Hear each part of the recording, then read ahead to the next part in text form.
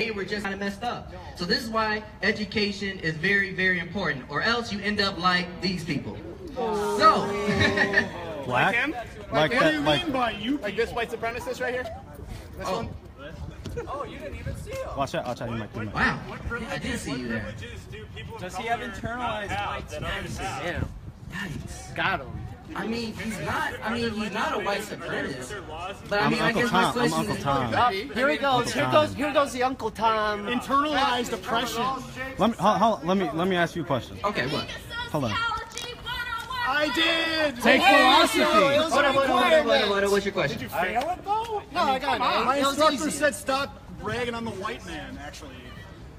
She, a person of color, said that. I see you. Correct. It's a black man. Correct. I see. Black man. You see me as a black man. I don't see you Correct. as a black man. I see you as Cortez, right?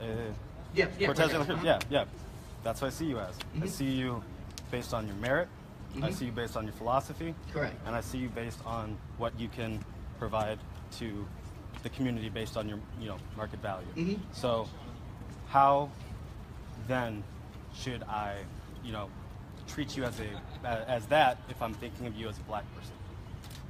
No, that's a good question, and I think that's a really good question. Thank you.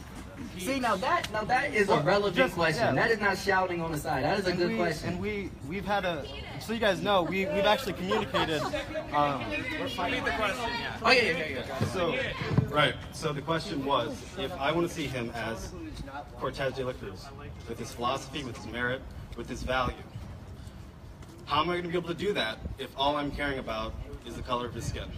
If I'm looking at him as a black man, how am I going to care about his ideas, his value, and his personhood, his consciousness, his creativity? How am I going to do that if all I see is the color of his skin? That was the question.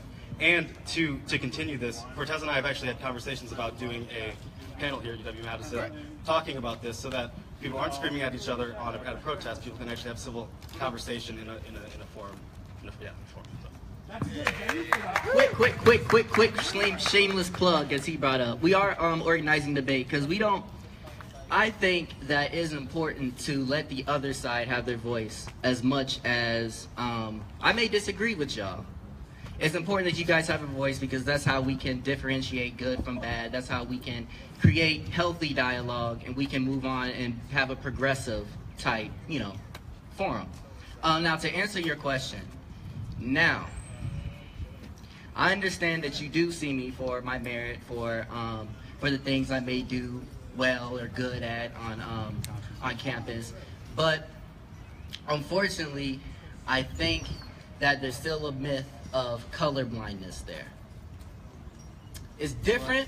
I would have to say it's different. I would have to say for you because we just share that connection as two black people, but. When a white person approaches me and say that they don't see color, that again is ignoring the privilege that they have in America. And that is something that is very detrimental and harmful, as you know. And by the way, if anybody wants to chime